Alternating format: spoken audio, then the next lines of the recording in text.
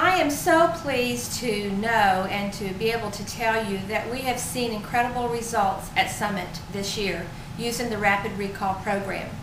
We did not implement it in all the grades.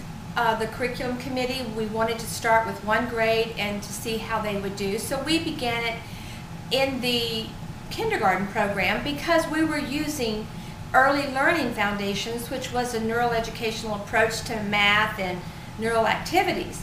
And in that program, Rapid Recall is one of the things that we do every day. When kindergartners come in, of course, most of them do not know math facts, but this became one of the favorite subjects that our kindergartners did every day. And you could hear them down the hall yelling and screaming or just shouting and so excited because they were getting the right answers. And at the end of the year, I gave an assessment test of 2-minute drill to those kindergarten students.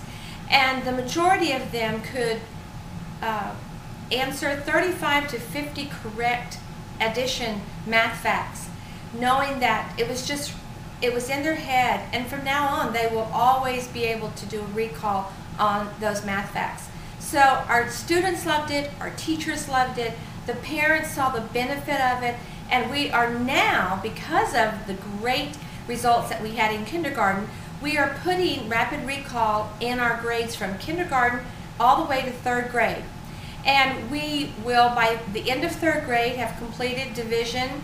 We are doing addition in kindergarten, a review of addition and then subtraction in 1st grade, a review of subtraction and then multiplication in 2nd grade, and then in 3rd grade we're doing a review of multiplication and then finishing up with division. So therefore, when our 3rd graders then advance to 4th grade, the math facts will be cemented into their brain and they will be able to concentrate on math concepts, reading problems, and there will be no trouble going through 4th grade all the way up through high school.